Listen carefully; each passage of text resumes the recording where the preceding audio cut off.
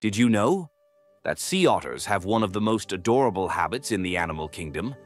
These little creatures are not just cute.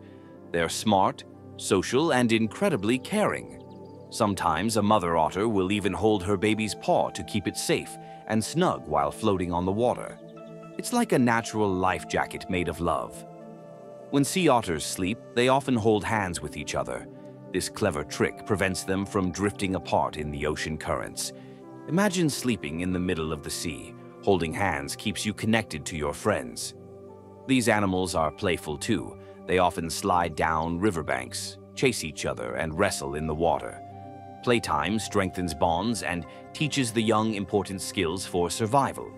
So, next time you see a sea otter floating peacefully, remember, it's not just a cute face. It's a clever, social, and loving creature, showing us how teamwork and care can thrive in the wild.